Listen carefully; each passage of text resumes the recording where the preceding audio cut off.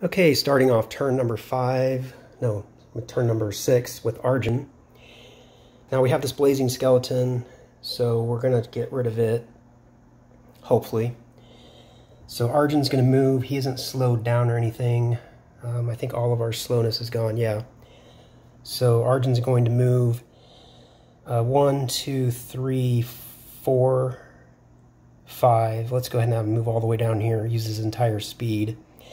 That way he'll be adjacent to the blazing skeleton and on an unexplored edge. We could also go 1, 2, 3, 4. Either way, we have the speed for it. So Arjun's going to move down here next to the blazing skeleton, use that precise strike again. And the blazing skeleton only has a 13, so we just need to roll anything but a 1.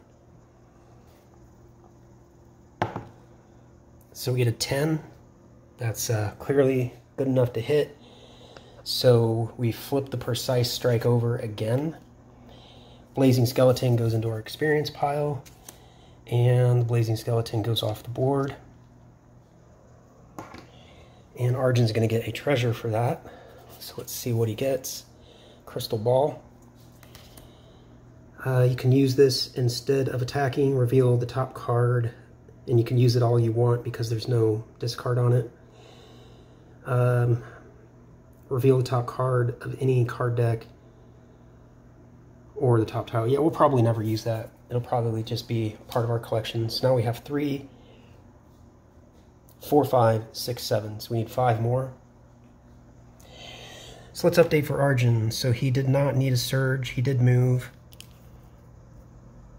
He did attack. He got that treasure card. Now he's on an unexplored edge, so he's going to explore.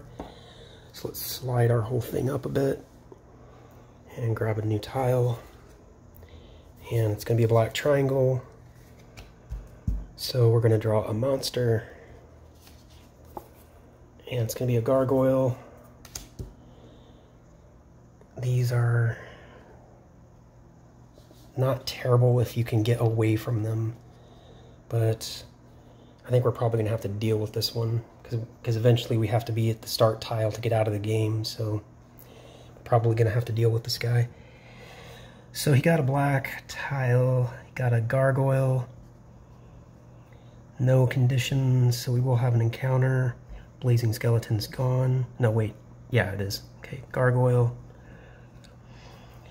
Alright, so encounter. And I think this is the, we got to see what, this is the environment. And what is this one again? So basically you have to draw 2 monsters. I'm going to say I don't want this one to be around because that could get really bad. We know we could draw a zombie and a wraith and have to play the wraith and throw away the zombie. I definitely don't want to do anything like that. So I think it's time to spend some experience to get rid of one of those. So there's our stack, one of our stacks of 5, so that now becomes discard. So we have another stack of 5 here, and we're getting close to another stack of 5 there. So that was the encounter, but we canceled it. So I always like to write just yes, but cancel. Now the gargoyle activates. If it's within 1 tile, it is. It moves adjacent, or moves to the closest hero's tile and attacks everybody. So in this case, bone pile to bone pile makes sense because it doesn't have to be adjacent. And it's going to attack with the whirlwind of claws, and it's going to do damage no matter what. Yuck. Really wish I had another precise strike, but we don't. So it's going to attack with the +8. Needs to roll fairly low to miss us. 8 or lower. 15, so it's going to hit. So it does 2 damage and slows down Arjun. Yikes. So we're slowed.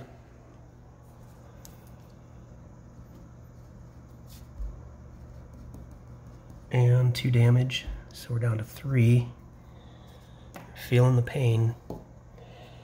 Alright, so that is the end of Arjun's turn 6. Now we start Alyssa's turn 6. She has a movement speed of 6, so I think she can get down by the gargoyle. Let's see what she can do. She has hit and run. So hit or miss, you can place your hero on any. So here's what we could do. This is always a gamble, and I don't know if we're going to gamble because we can move next to the gargoyle and hit it for 1, and we guarantee to do 1 damage to it. Otherwise, we move up and we roll, and we have to roll a 10 or higher, and I don't think we're going to do that. I think our best bet is going to be the thing is if she moves down here and doesn't explore, then she's going to have to take an encounter, no new tile or anything. I think we have to do it though. So Alyssa is going to move 1, 2, 3, and then she can just ping the gargoyle to do 1 damage. That way we're pretty much guaranteed to kill it next round. I mean, we are guaranteed to kill it next round. Otherwise, she can just move over here and explore.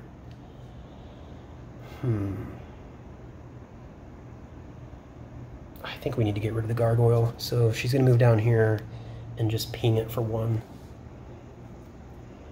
So 1 damage onto the gargoyle. So Alyssa did not need a surge. She moved, she attacked. She does not get treasure because she didn't kill anything. She's not exploring, so we do not place a tile. We do not draw a new monster for her. But she does have an encounter.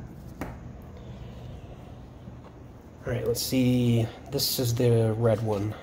Can't remember what it does, but you see corridor, attack each hero on the active hero's tile. After the attack, place each hero on the active hero's tile. Wait, after the attack, place each hero on the active hero's tile, on a tile, within 1 tile of the active hero's tile. I see. Let's cancel it, because either way it's going to hit us both for 1, so let's cancel that one. So that's our other stack of 5, so currently we don't have enough experience to cancel anything, but I think it was worth it, so yes, but canceled. That's the end of our villain phase and the end of turn number 6.